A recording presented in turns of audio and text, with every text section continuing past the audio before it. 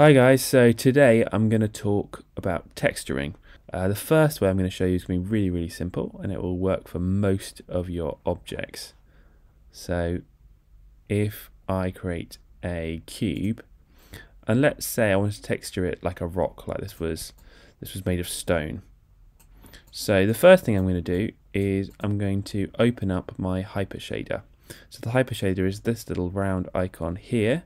It's a shortcut to the hypershader, and the hypershader shows all of the shaders and materials in your scene. So these ones we don't need to worry about. This one is Lambert 1, so that is what everything by default, the material that everything by default is connected to in Maya. So it's that grey kind of texture. We don't want to touch that. For example, if we make it like bricks or stone, then everything that you create will have that stone texture attached to it, which you don't usually want. So let's create a new Lambert, and there's all kinds of different materials here. I just recommend you use Lamberts and Fongs. Use a Fong for reflective material, that's a shiny material. So if you want to create glass or anything that you want to be shiny. Otherwise just use a Lambert, that's just the standard material. So just double click on that and that will create Lambert 2. And it will look exactly the same as Lambert 1 until we attach a texture to this material. So just to keep things organized, I recommend you name your different materials. So let's name this stone, and you can name it down here. And here we can also change all of the properties. We can change how transparent it is, all the different settings. We want to add a texture file to this. So I'm going to go to the color channel, and this little checkerboard here, I can use this to add a file to the color channel. You can of course just add a color here. So if you just wanted an object with a flat color, you could also just use a color. So I could apply this material straight to the object without any texture file if I wanted to be really quick about it. Obviously it's going to be very flat, but if I hold down my middle mouse button and drag it onto the object, it will apply the material. So you can just use colors if you're going to keep it really simple. But let's add a texture. So if I click the little checkerboard, I can attach a file.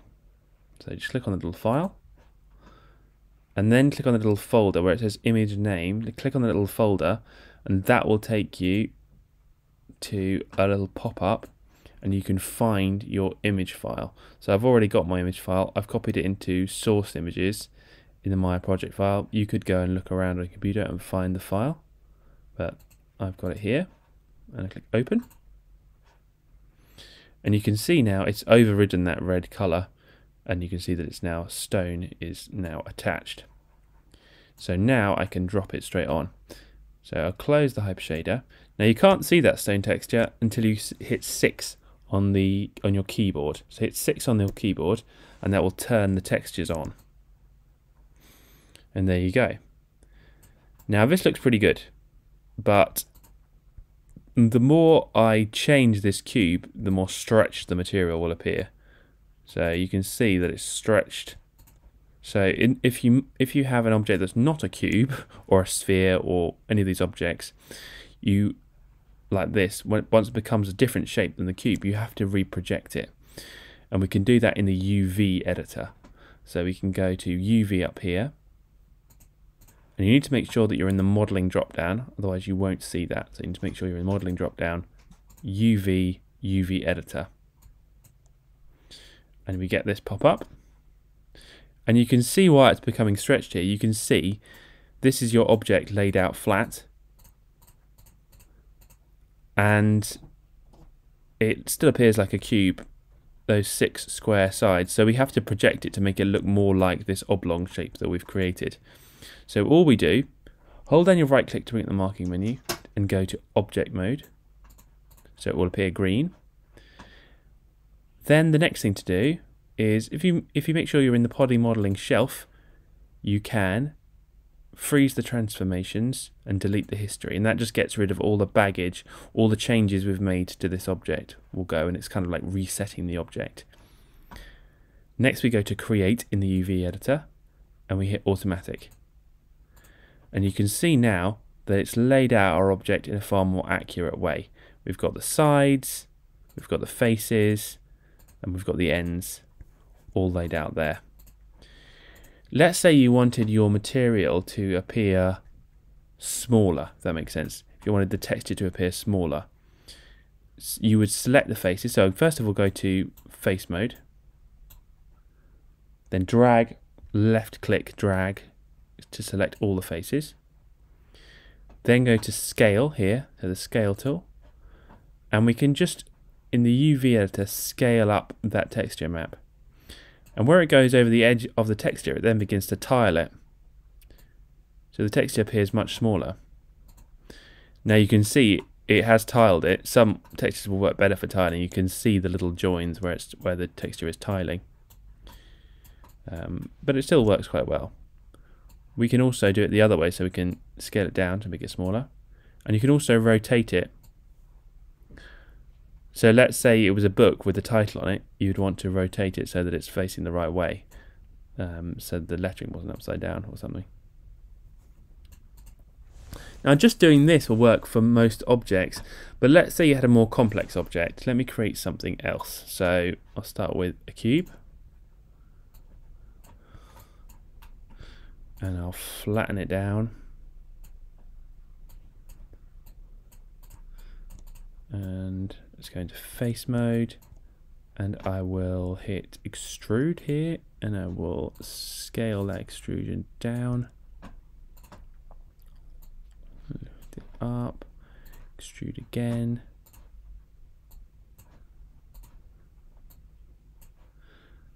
and extrude again,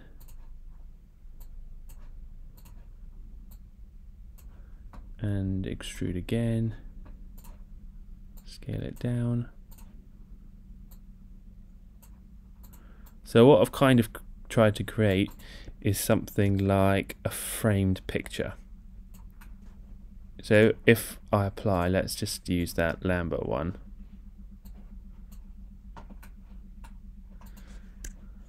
You can see that everything's stretched, so I could reproject it.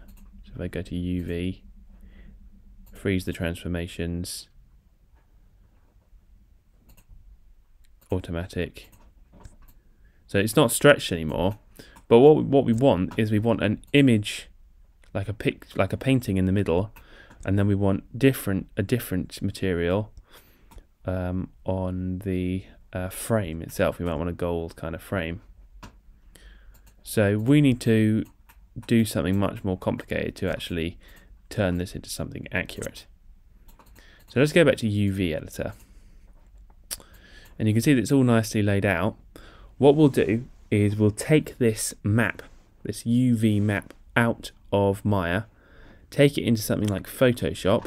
We'll use this as a guide to place the different texture files, and then we'll import it back. Hopefully that makes sense. So first of all, we need to export this map. So we'll click the little camera, and this little pop-up pops up. You just want to make sure that you're on PNG, usually. Everything else looks fine. Look at where Maya is going to send this image. It's sending it into images in the Maya project structure. So I'm just going to click apply and close. I've already got one there. So you might want to change the name. So I might change it to frame, something like that, picture frame. Frame picture. CV. Right, that's now going to send it out, and we can now go into our Maya project structure. So if you go into documents, and it will be in Maya projects default, and then it will be in images, framed picture, and you can see our map has been exported.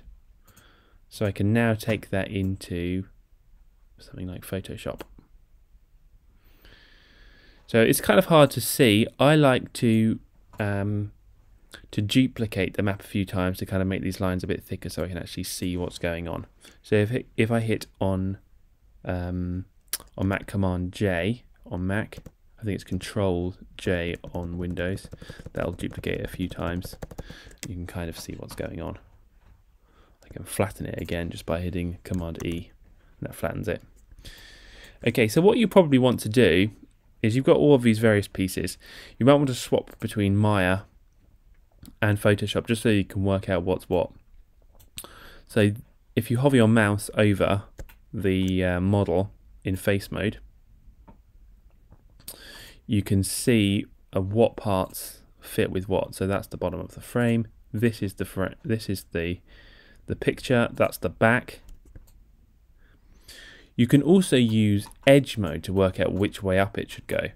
So sometimes that's not really clear in the way it's laid out. So if I go into edge mode and I go, yeah, that's the bottom of the painting, and that relates to that edge. So that is part of the frame.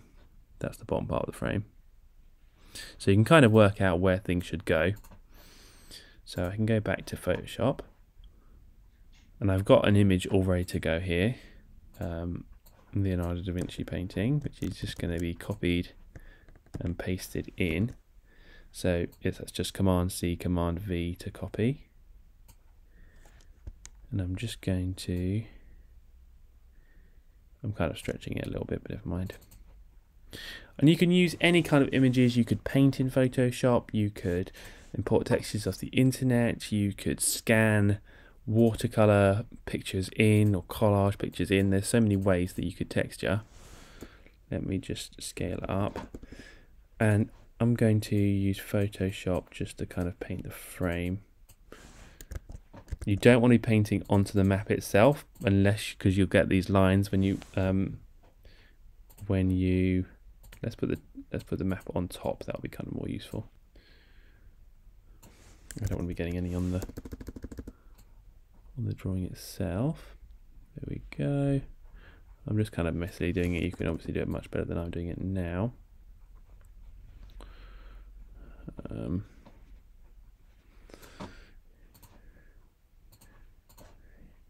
You can put little highlights on. So for example, I could put on some little highlights on the edges.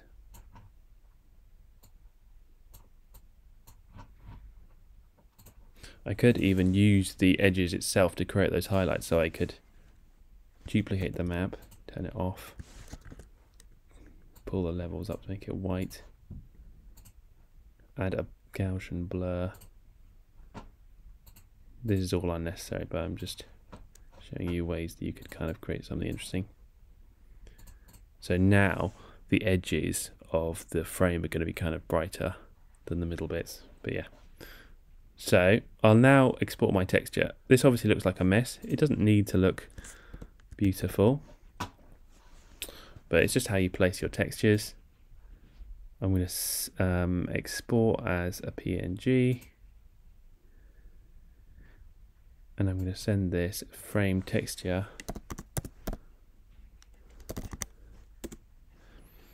I'll go back, find where it's gone. So that frame texture has gone to images. I'm going to paste it into source images.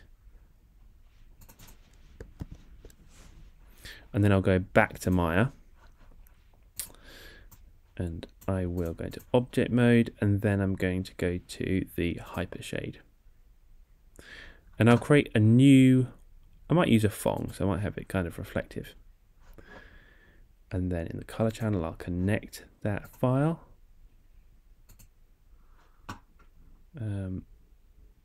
I'll connect the texture.